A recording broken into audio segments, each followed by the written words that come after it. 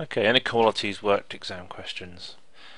N is an integer such that minus 2.3 is less than or equal to n, which is less than 5. If I think about this on a number line, put 0 here, 1, 2, 3, 4, and 5, minus 1, minus 2, minus 3.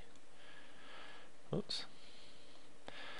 Okay, so minus 2.3, which is going to be about here. So that's one value, and it's going to be less than 5. So the value. So our value is going to be between these two things.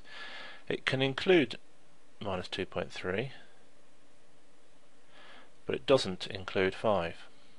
Okay, so we're not including 5. So write down the smallest possible value of n, but n is an integer, that means whole numbers, so that's only these numbers here. So the smallest it could be is minus 2. Can't be minus 3, so minus 2. Write down the largest possible value of n. Well, n can't be 5, it doesn't include 5, so the next biggest number is 4.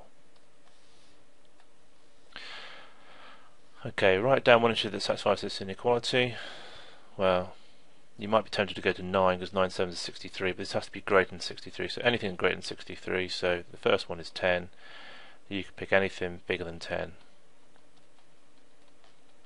Okay, you don't need to write that, you just need to put 10, or you can put 100, you can put 1000.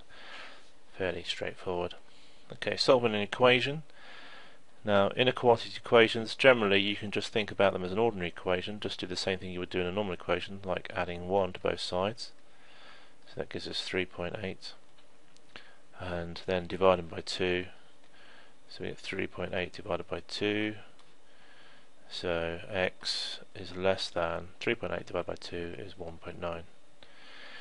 Now, sometimes if this is bugging you, you might want to use an equal sign, but it's much better to use the sign that's given, so that if you do stop halfway through your working, you'll get credit for it. If you did this as 2x equals 3.8, or 2x minus 1 equals 2.8, and did like that, and did x equals 1.9 and stop there, and didn't actually change these to less than signs, which you can do, then you wouldn't get any marks because you've not actually answered the question.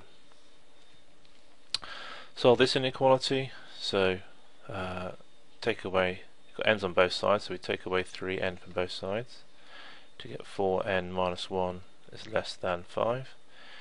Then we add 1 to both sides to get 4n is less than 6. Then divide by the 4 to get n is less than 6 over 4, which is 1.5 or 1.5. Okay, inequalities represented on a number line, like I showed you earlier.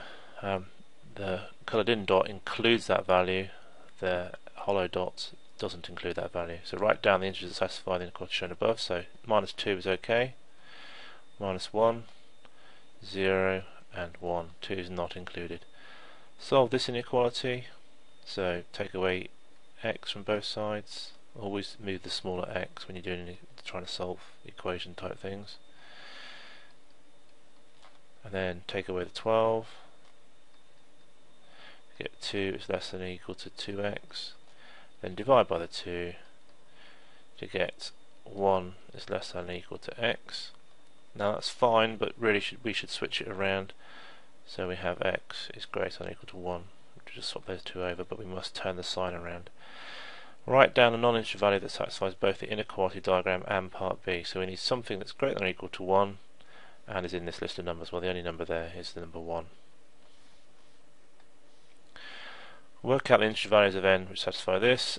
So when you've got multiple inequalities, we're looking for the values between these two things, but we just need the letter n, not 5n, so we need to divide by 5. So 30 divided by 5 is 6, 15 divided by 5 is 3.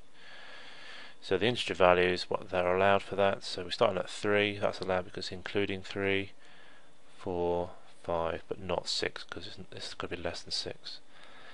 On this question, we are just going to add the 15 to both sides to get 4n is greater than 15. Then we divide by 4 to get n is greater than 15 over 4, which is going to be 3 3/4 or 3.75. Either of those will do for 2 marks. Write down the value of positive odd integer that satisfies both this and that. So we've got those values there, and this equation here, what values satisfy both? So it's got to be greater than 3.75, it's got to be positive, and it's got to be odd, so that's going to be the number 5.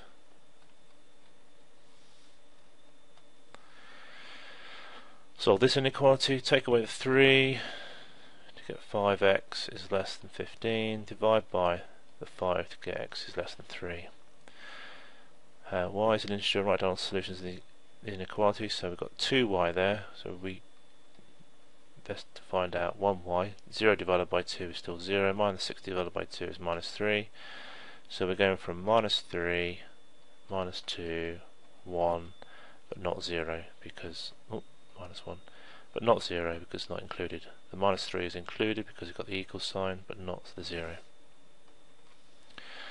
So this inequality, take away the 5, 3x is less than or equal to 11, so x is less than or equal to 11 divided by 3, so just to put that mixed number, so we get 3 and 2/3, or 3.6 recurring, much easier to write as a fraction though. Write down the integer that satisfies that, so divide by 2, we get 2.5 is less than x, which is less than 3.5, and the only integer value is the whole number 3. Okay, so we're giving it all in one go now, so I've got to solve that equation. 4x minus 3 is greater than or equal to 7, so we add 3, so we solve that inequality, not an equation. 4x is greater than or equal to 10, divide by 4, x is greater than or equal to 2.5, or 2.5. This one, 6x plus 2 is less than 32, take away the 2 to give 6x is less than 30, divide by the 6 to get x is less than 5. So we need values where x is greater than or equal to 2.5.